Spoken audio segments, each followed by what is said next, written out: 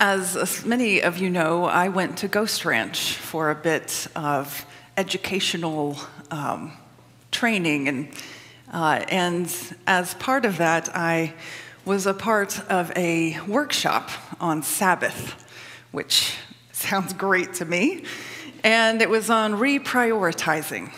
And we had a teacher that was a yoga instructor and led us in gentle yoga in the morning and in the evening. And we went on a day trip to the wilderness and out to a monastery. We celebrated, we released our feelings, and we had this wonderful kind of dance party one night.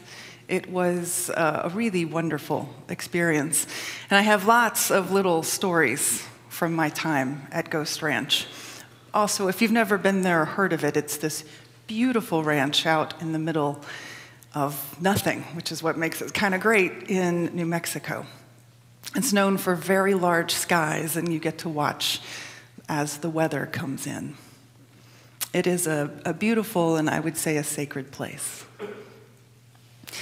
Out of all of the many stories and pictures and things that came of my experience that week, the most impactful one for me was my personal journey concerning the death of my grandmother, Edith.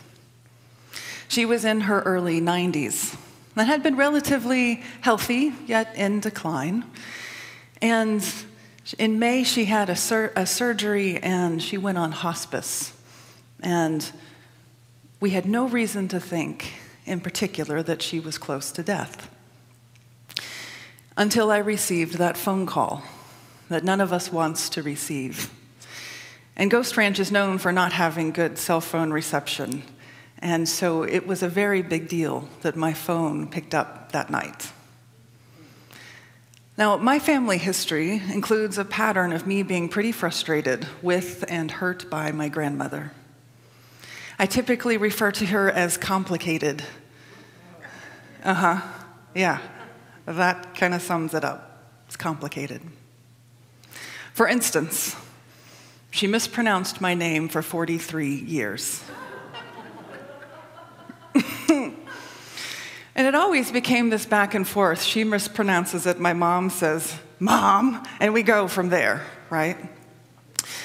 Just so you know, there's an A at the end of my name, and it's always had an A. And it will always have an A at the end of the name, Diana. Okay. Also, just gonna put it out there, no one else in our family is named Diane. No family friends. There was no, oh, it reminds me of a, no. There was no, just a misfire. And it hurt. And it felt clear to me that she never really saw me and took the time to correct herself. I was resentful of her for many reasons, for many such instances. Many a family outing trip story revolved around her. She was the main driver of events and always the main character, pushing not only me, but my mother to the side. And so I found myself standing on a deck at Ghost Ranch, talking with a classmate as we waited for the morning yoga to begin.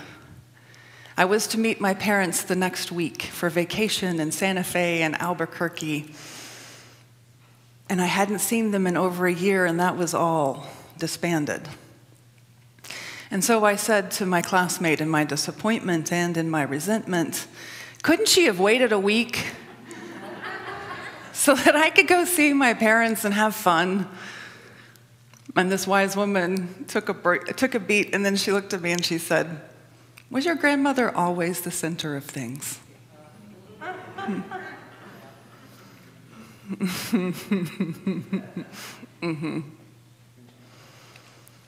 Paul says, rejoice always. Give thanks in all circumstances. And what a good scripture when we feel on top of the world. When we feel like, I think I can do this. When we feel like we're doing okay and the world around us is all right. But always and in all circumstances? Probably not.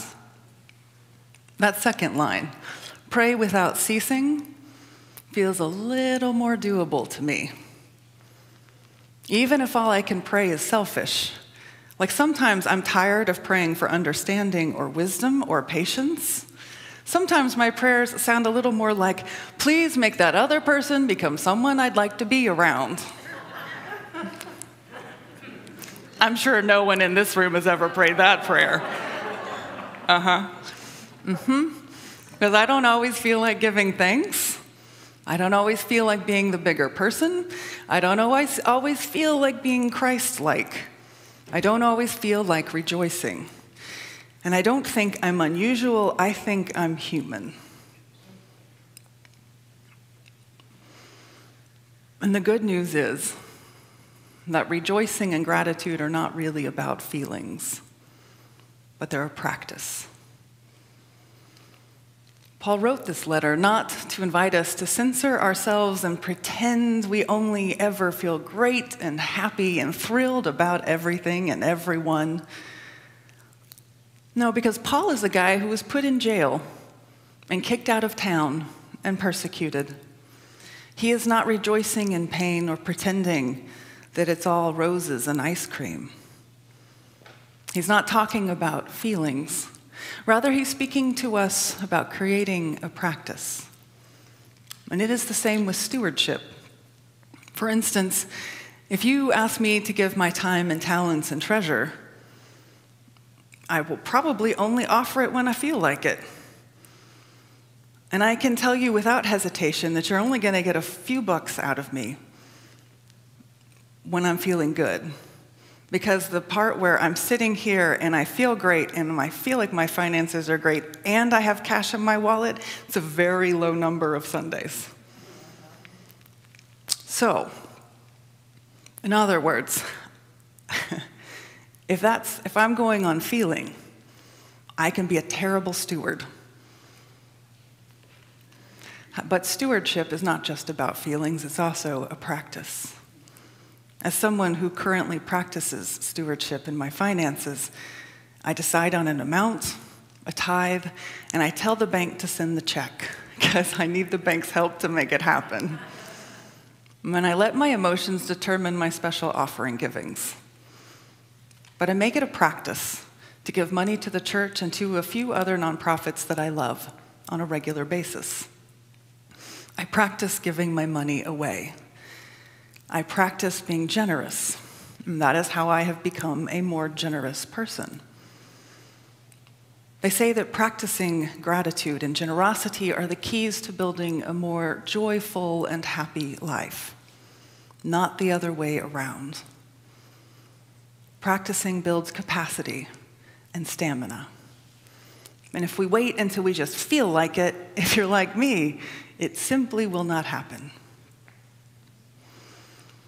And of course, generosity is not the end. It's not the end goal, but the means to growing as followers of Jesus. These practices of generosity, rejoicing, stewardship, prayer are how God changes us.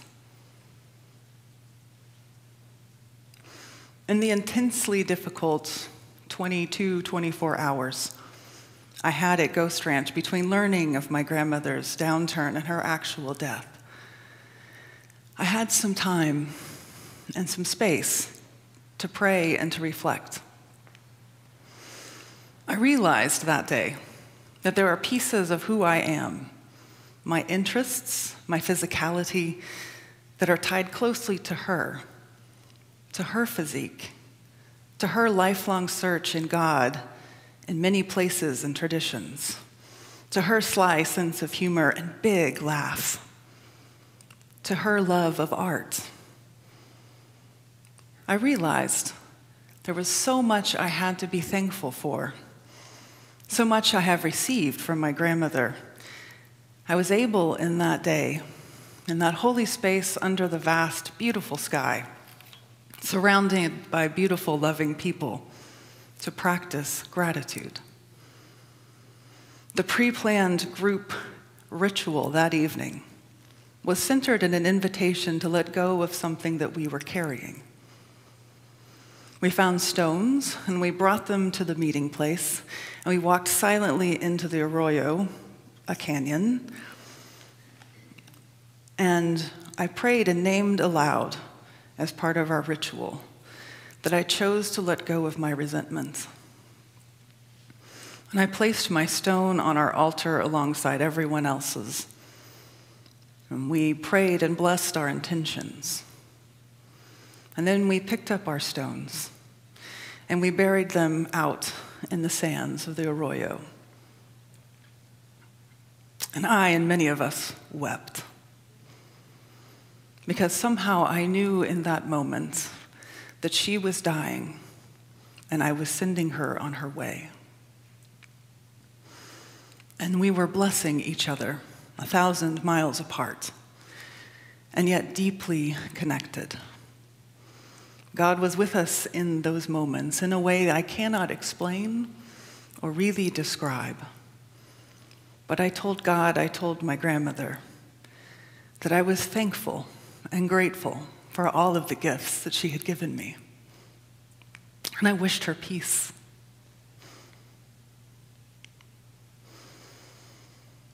Letting go of my resentment was a big deal. I had been carrying it around for decades. And it worked. And it is something that I still practice. I feel gratitude when I think of her. Even as I tell you about my pain and joke about how to pronounce my name, it doesn't carry that same sting.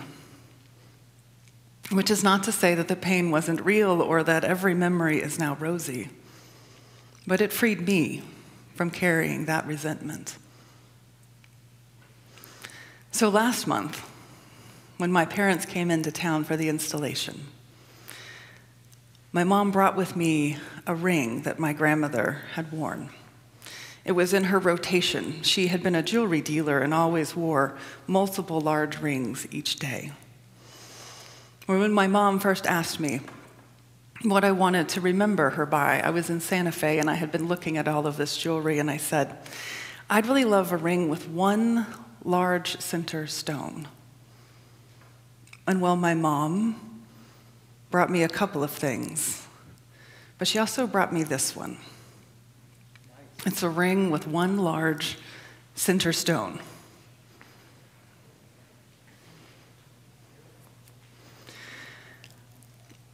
I felt like that was a pretty good answer to that prayer. And I have this faint memory of this being on my grandmother's hand. And so I've started wearing it. And I've started wearing this other ring that I found in Santa Fe. And I've been wearing them with gratitude. Something I never thought I would associate with my grandmother's memory. Gratitude can reshape us. Gratitude can lead us towards rejoicing. It is not a feeling, but a practice. My hope for our church community is that we might grow and be changed by these practices together. My hope and my trust is that giving thanks can center us and shape us in ways we might not even dare to hope for. But I also trust that there will be breakthroughs in compassion and joy that bring love from resentment. For that's the basis of our faith. Light out of darkness. And that faith changes lives of people and of families and of communities and the world as Christ is born and reborn into the world around us. So may we practice gratitude and be good stewards of our lives and our resources so that we may make space for God's light to lead us home. May it be so for you and for me.